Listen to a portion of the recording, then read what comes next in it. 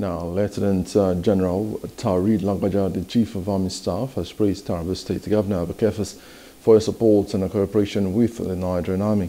He urged the state government and people to provide timely information to the Army and other security agencies to ensure a safe environment.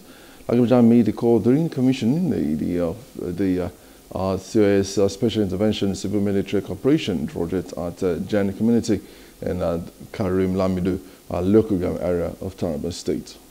That the Nigerian Army is not out to compete with any level of government, political or socio-cultural entity.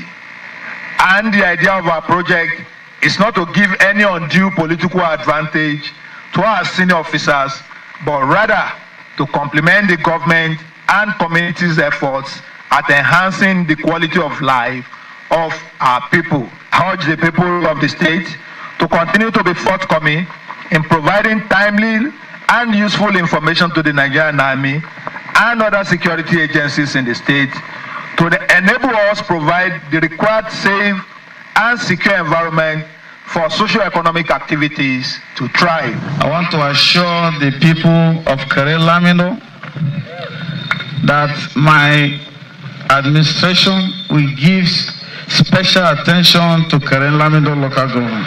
Before my next campaign, I believe that the road from Jalingo to Karim Lamido would have been finished.